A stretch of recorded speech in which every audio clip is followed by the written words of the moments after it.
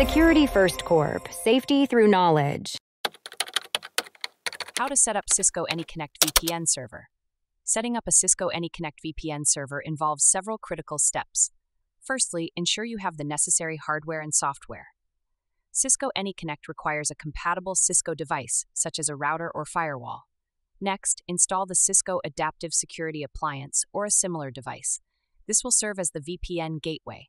Ensure that the device is updated with the latest firmware. This helps in addressing security vulnerabilities. After installation, configure the network settings. Assign an IP address range for the VPN clients. This is essential for routing traffic appropriately. Proceed to enable the VPN service. Access the device management interface, typically through a web browser. Navigate to the VPN configuration section. Enable the AnyConnect VPN feature and specify the authentication method. Next, set up user accounts. You can create local accounts or integrate with an existing directory service. This ensures that only authorized users can connect to the VPN. Configure the AnyConnect client settings. This includes defining connection profiles, which dictate how clients connect to the VPN. Finally, test the connection.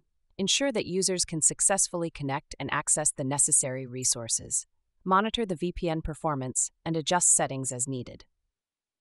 By following these steps, you can effectively set up a secure Cisco AnyConnect VPN server, enhancing your organization's security posture.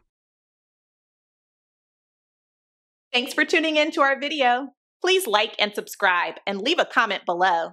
See you in the next video.